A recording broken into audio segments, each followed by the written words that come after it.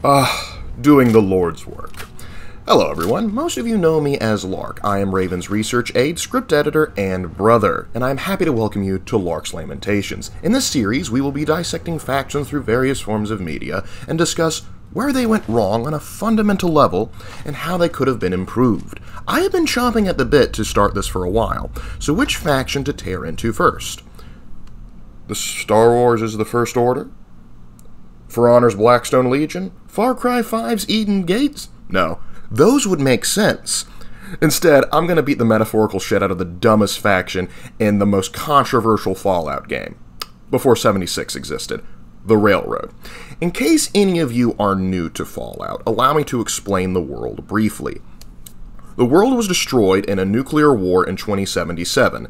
Fallout 4 takes place 210 years after the bombs dropped. Your character was frozen in a vault with your spouse and son. You wake up to find your spouse murdered and son taken. Are we okay? Almost. Everything's going to be fine. No, I got him. Let the boy go. I'm only going to tell you once. I'm not giving you Sean. And you brave the radioactive remains of Boston to seek revenge. God damn it, you mercenary motherfucker. Where is my son? Overall concept out of the way, let's brush up on the Railroad. The Railroad is one of the four main factions in the base game of Fallout 4. But before we can talk about the Railroad faction, we need to talk about the enemy faction, the Institute. Okay, so long story short with the Institute, they are the evil version of MIT that burrowed itself underground when the bombs dropped and decided that mad science and technocracy is the way to go. Their hobbies include building robots, creating synthetic people, assassinating people to replace with synthetic people, Mission proceeding according to plan. Ambush set for railroad targets. and just being terrible neighbors. Yes, even worse than good neighbor. Now, why'd you have to go and say that, huh? Breaking my heart over here. You alright, brother? Yeah, don't worry, these dumbasses will get their own episode. I can only imagine what you've heard, what you think of us.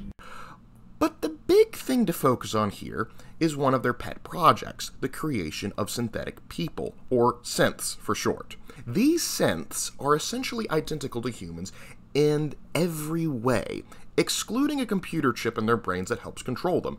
Basically, synth slavery, and this is where the Railroad comes in. You see, the Railroad's sole reason to exist is to liberate synths from the Institute. You have to understand the Railroad views Gen 3's synths the same as normal humans, and they consider their treatment under the Institute as akin to slavery, and thus they have taken it upon themselves to act as the Underground Railroad of our history. Instead of actually liberating slaves from southern plantations, they're liberating our synthetic brothers and sisters and whisking them away to a better world and to freedom. So close to real people that the distinction is meaningless. The Institute treats synths as property, as tools. So we seek to free the synths from their bondage, give them a chance at a real life. Well, with that backstory in mind, it might surprise you that I detest the Railroad. What? What are you talking about? They are my least favorite faction in any Fallout game. Yes, I even prefer Caesar's Legion to these dipshits. Degenerates like you belong on a cross. Despite their somewhat noble intentions, the Railroad fails for me on every level. Their planning and execution are terrible. Ticonderoga was wiped out by coursers. No survivors. All hands lost? God damn it, that's not the news I wanted to hear. Their personnel? Abject morons. The Institute has these tiny microscopic robots in the food, man. And they report back. Their benefits? Runners will be sent to acquire contents. Reward dispensed. Holy Jesus. What is that? What the fuck is that? What is that private pile? And their morals and priorities are lifted from Tumblr. The line gets muddy. Do we defend AI rights? Terminals? Hell, turrets? Anytime it gets brought up, fireworks. All the old arguments flare up. The upshot is Glory and some others won't run missions like this.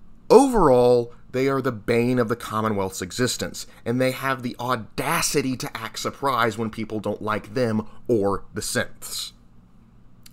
Okay, I know that's a lot to break down, but let's start from the top, planning and execution, and why they suck. The Railroad, as mentioned before, has only one true concrete objective: escort synths away from the Institute, give them new memories and new lives. And they fail at this job until the very end of the game. Prior to the final mission, guess how many synths you save working with the Railroad? 100? 50? 30? 8. You save 8. 1 early on when you first join, 3 indirectly by working with Randolph's safe house, and there are 4 at Bunker Hill. Hell, even joining the organization is bullshit. Let's say you're crazy enough to want to gain membership into the Losers Club. You will have to follow the Freedom Trail, which is covered with raiders and super mutants. Then, when you arrive at the church, you need to kill the ghoul infestation before you wander into the catacombs, input a code into a weird lock, then the Railroad will talk with you. Now for the player, this isn't too difficult.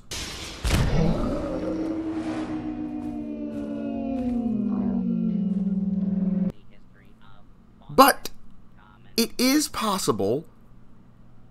Imagine, though, a regular NPC trying to do this. They would get killed before making it to the church. This is a terrible way to recruit people. But hey, the Railroad prides itself on secrecy. As a result, not only are their recruitment practices kind of weird, they communicate largely through dead drops. The paranoid old bat won't even tell us the problem. He insists that we get our intel from a dead drop. Speak in code. Oh, thank God. You have a Geiger counter? You have a goddamn Geiger counter? And operate numerous safe houses. High-Rise runs a good safe house. Yet, ironically, this secrecy doesn't seem to get them anywhere. Multiple agents are often sent on the same missions. Wait. We got assigned the same damn job?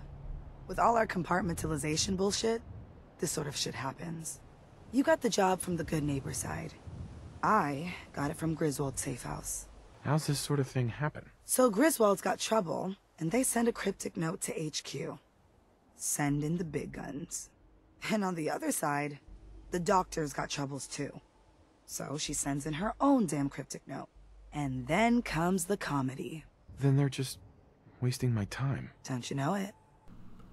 Safe houses are constantly being destroyed, including their main headquarters, which was destroyed by the Institute before the start of the game. The Institute didn't content itself with just destroying our headquarters. No. They launched simultaneous strikes on all we hold dear. Herkimer and Allen's safe houses are both confirmed kills. Many fear Augusta will be added to that list. How bad did the Institute hurt us, Doc? Frankly, we're lucky there's a railroad left at all. I don't remember a time our numbers have been so few. But the mission carries on. Great job, guys. The funniest part of it all is how the Institute gets around railroad secrecy, because they keep one-upping them every chance they get. How do they do it? You know what? I want you to guess. I want you to think for a moment. How do you think the Railroad sees through all the intricacies of railroad espionage? Is it A, infiltrating the organization with synths, B, having Corsairs and synths teams comb the surface for clues, or C, paying some random trader to report any railroad activity? Alright, place your bets now. Alright, ready to go? Okay.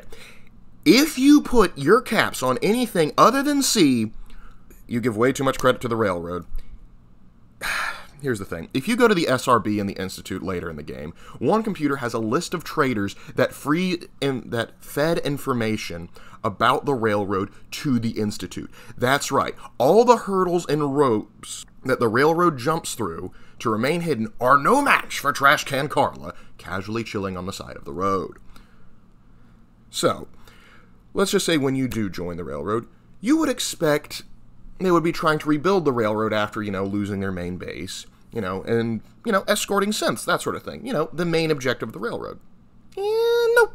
While there is some of that, the lion's share of the missions you are given are setting up cameras for that dumbass finding dollar store CIA weapon caches for your robot overlord Pam. Yeah, this is what the Railroad sends its best agents on, setting up cameras and finding old caches with trash in them. Shouldn't the player be, oh, I don't know, saving fucking synths? I thought we were rescuing synths. What a glorified waste of time. Only in the late game do they actually start throwing you some decent missions. Thank goodness you start getting sent to hunt down coursers in the late game, otherwise I would have blown myself up. Speaking of reasons to kill yourself, let's meet the main members of the Railroad, because when you look at the upper echelon of the Railroad, it becomes obvious very quickly the issues with the Railroad come from on high. Starting with Desdemona. Only in charge, presumably because the last leader died. She shows no leadership skills, doesn't keep her people in the loop of what's going on, and this often causes confusion in the field. It might be best if you kept your distance from us. The second in command of the whole kit and caboodle, Dr. Carrington, he's a dick for no other reason that he's a dick. Oh, I wasn't aware we were competing for congeniality awards. And then there's Glory, a synth whose personality is downloaded from Tumblr. Oh, hell. Gen 1s. Man, if it's gotta be done. Yeah, it's gotta be done, you dumb bitch. Deacon, a wannabe disguise artist who enjoys watching you get poisoned. Ready to shoot up? What's in the shot? We've got algae, some yummy bacteria culture, and just a little bit of battery acid. But we gotta burn those babies out of you. It's a hard reboot of your system, man. Hit me, Tom. Yeah, now you talk. What the fuck, Deacon? Oh, I feel awful. Still, he's the only somewhat likable part of the Railroad, and even then he tests my patience. Pam, a robot who can predict the future, but can't account for human anomalies. I predict the future. But you didn't predict me coming. That's correct. Caution. Biological life forms behave erratically, unpredictably. All output subject to an extremely high margin of error. And the absolute worst of them all. Just don't get it, Carrington. The Institute is in your blood. There are not enough words in the English language to describe how much I want to kill you. You are the single worst character in this game. You are the Jar Jar Binks of Fallout. The fact that you are a vital part of the game for every run-through chafes against my very existence. Please, die in a fire and never open your mouth again. Why is this lunatic even here? Okay, so the organization is made for idiots, by idiots, but surely it pays well, right? Kinda. Your rewards for working with the Railroad are honestly a bit underwhelming. The only decent rewards you get from the Railroad are the Deliverer, an admittedly decent 10mm pistol, the Ballistic Weave, which can add armor to certain clothing, but, you know, not power armor or anything, and, of course, the Piece de Resistance, the Railway Rifle, which shoots railroad nails. Not gonna lie, this one's pretty rad. You see, the thing is, this gun, it shoots railroad nails, but you can actually retrieve them from bodies, making it easier to keep track of your ammo. Not to mention, does a lot of damage and is very satisfying to see them, peg into people, particularly if you shoot through that. One problem with it, though. They do not give it to you until you blow up the Brotherhood of Steel. That is the second to last story mission. So you do not get to use this gun until the very last bit of the game. Other than those nice things, guess what they give you? Fucking covert sweater vests. Yeah, there's a plural to that too. It's not just one covert sweater vest, multiple sweater vests. Yep, apparently we're running around dressed like Bill Cosby in here. Oh my gosh. But, maybe you can put that aside. This doesn't seem too bad at first. But it gets worse. Because when you look at what the other factions give you in comparison, it's all downhill.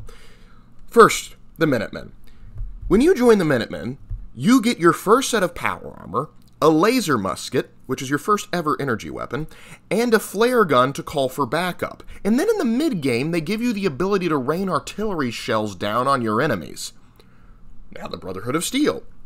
You get a brand new set of power armor, a modified laser rifle, and the ability to call vertibirds that will escort you across the Commonwealth. And lets you fire a minigun while you do it! Then there's the Institute. You side with them, they let you call synths to come help you fight. You get a sweet laser rifle, but hey, you know, that sweater vest the Railroad will give you, they gave you, will keep you warm as the Brotherhood Knight burns your world to the ground. This is fine. I'm okay with the events that are unfolding currently. That's okay. But the real kicker here is that they can give you better stuff earlier on, but they choose not to.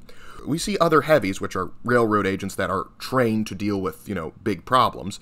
We see them equipped with Gauss rifles and plate armor. Why would you not give your best equipment to your best operative? That's like if the U.S. military went to SEAL Team 6 and says, alright, for your next mission, here's a pellet rifle. And you, grunt on duty? Yeah? You're not doing anything, right? No? Okay, here's a .50 caliber. Good job. Think, you morons! Think! Okay. They may be terrible at what they do, and the pay is lackluster and ill-timed, and the people are largely incompetent. But at least they're fighting for a good cause. Are they, though? If we're looking at the moral high ground, the Railroad is at sea level. What? But how isn't saving synths a good thing? Isn't slavery wrong? Shouldn't the Institute be stopped? Well, yes, yes, and yes. Considering my hatred for the Railroad, it might surprise you to find out I actually believe synths in the context of Fallout 4 are analogous to people. Well, Gen 3s at least. I consider them on par with the clones from Star Wars, even down to the chip that controls their brains. So, why then do I find Railroad morally flawed? One word: priorities. Their whole goal in life is to liberate synths from the Institute, and that's it. Now, in any other universe, this might be a worthwhile goal, but this is Fallout we're talking about here. The setting is an apocalyptic wasteland scarred with radioactive fallout. For the citizens of the Commonwealth, every day is a struggle to survive. Finding enough food and water is already an uphill battle. Let me tell you, farming ain't easy. Out in the field all day, every day, and every minute of it spent watching your back. Assuming the basic necessities have been taken care of, you would still be living in constant danger of psychopathic raiders. Be ready to deal with the raiders. Why do all the hard work when you can just take what you want at gunpoint? Zombie-like ghoul hordes, killer robot swarms, wildlife from the Sci-Fi Channel, radioactive weather, and the ever-looming threat that the Institute might kidnap your loved ones and replace them with synthetic copies. I know people give Preston a lot of shit. And believe me, I get it. I've gotten word about a settlement that's being threatened by raiders. But Preston's constant requests show what dire straits the Commonwealth is in. Everyone in the Commonwealth needs help. Everyone is struggling to survive. So, bearing all that in mind, I want you, yes you, to take a minute and put yourself in the shoes of the average Commonwealth settler just prior to the start of the game. The Minutemen are all but extinct. The Brotherhood of Steel is just a rumor. The only thing between you and your family and the nightmares of the Commonwealth is you. No one else is coming to help you. Now imagine if I asked if you'd be willing to put down your life and potentially the lives of your family to save a synth you don't know. It depends on the circumstances. There's no middle ground with this. Would you risk death to save a synth or not? Could you elaborate? Answer with your gut on this. Your heart. If you had to put yourself in danger to save a synth, would you do it? I'd imagine you would probably tell me to go pound sand. With all the horrors the Commonwealth provides, it makes no sense to dedicate an entire organization solely to liberate synths. Yes, even if you believe that synths are people. With all that time and energy the Railroad wastes on escorting synths to freedom, how many settlers could be given better living conditions? How many raider gangs could have been wiped out? How many feral ghoul hordes could have been put down? How many robots could have been disassembled? How many lives could have been saved. Etc., etc., etc. Now, before any other Fallout aficionados say, the Minutemen already do that, remember that at the start of the game, the Minutemen are reduced to one guy. Until you show up, the Railroad can't fall back on the excuse that the Minutemen will help them. No one was coming to help these people until the player came along. The Railroad was content to let the average citizen of the Commonwealth die without lifting a finger, but expend their entire manpower to save a handful of cents. They are the Fallout equivalent of a hipster passing a homeless man starving on the street so he can complain about an animal poaching problem on Twitter while ordering a cup of coffee at Starbucks. Sure, saving cents is a noble goal, but the people around you are fighting each day to stay alive. Maybe your time would be better spent aiding your fellow man so your escaped synths could have a decent world to escape to. Seriously, what's your plan? Well, you're now out of the Institute. Thank you. I'm now freed from slavery. So now what? Now you get to live in a post-apocalyptic nuclear hellscape! Yay! How am I supposed to survive? You're on your own now, Chief. I recommend you resort to raiding. That becomes relevant later, trust me. A rogue synth has taken over the raider gang at Libertalia. His memories have been erased, and his identity altered. He believes he's a man named Gabriel. Under his leadership, the raiders have taken many innocent lives. I've dispatched a courser to Libertalia. I'd like you to join him and reclaim that synth. Who erased his memories? And why? Those idealistic radicals who call themselves the Railroad are behind it. It shouldn't be surprised that the Institute itself views the Railroad as a joke. Oh God, those kooks. I would have expected they'd be too busy trying to liberate vending machines or setting computer terminals free or... Sorry, they just have something of a reputation. And me personally, I am not gonna lie to you, when I go through the Brotherhood run, I have a sadistic amount of glee shredding these dipshits with self-righteous authority. I only slightly feel bad for Deacon, as he can be funny at times. The Minutemen are back. Let's just hope you can keep the redneck element in check. Never mind, he dies with the rest.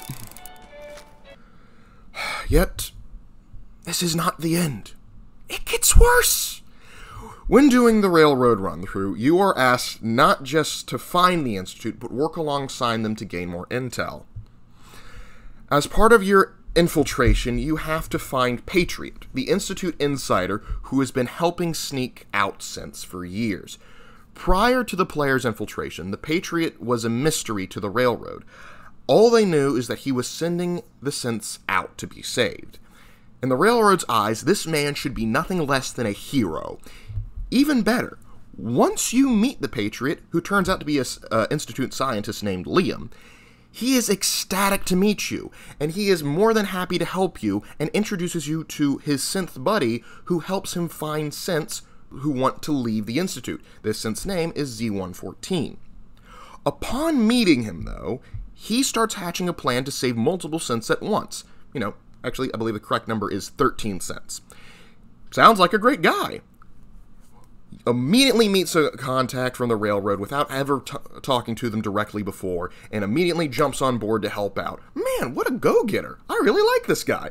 I do wonder how the Railroad will reward him for his hard work and, forward-thinking attitude. Oh, right, that's right. By tossing him and everything he stands for aside like a sack of potatoes. I kid you not. As soon as you talk with Desdemona and find out that there is a synth to work with instead of him, she straight up abandons any idea of working with him in favor of working with Z-14 for a full-scale uprising. Yeah, immediately as soon as ooh, I get to work with a synth instead of an actual human who's been saving our bacon for I don't know how long? Yeah, bump that guy. There is no attempt to reason with him, or bring Liam in on the new plan, or heck, even warn him to stay down during the fighting. Just nuke his whole world to oblivion, kill everything he has ever known or loved, and you find out at the very end he took his own life because of what the Railroad did. Outstanding work. The one man who made your whole operation possible for years, and you drive him to suicide. For me, This was the final straw. In their single-minded determination to remake the world as they see fit, they destroyed the one person who made it possible in the first place. This is the Railroad's problem. Tunnel vision. Nothing else outside of their strict moral goal matters. There is no room to negotiate. Not the Commonwealth, nor the people inside it, not even the members of their own, are safe from their incompetence and single-minded drive. Okay. So that is a lot to process. And I've ranted a good deal on how the Railroad is just terrible. But we can't just complain. We also have to figure out how to fix. So let's look at the Railroad and figure out how do we fix this cacophony. Now, we could go into great detail, but if we gave everything they need to fix it, they would no longer be recognizable as the Railroad. So let's take the Railroad and just tweak a little bit to make them far more salvageable. What's the easiest way to fix the Railroad? Method 1. Have the Railroad ally with the Minutemen early on. If you do a Minutemen run-through rather than a Railroad run-through, you get the option when you go to take out the Institute to ally with the Railroad to help each other out.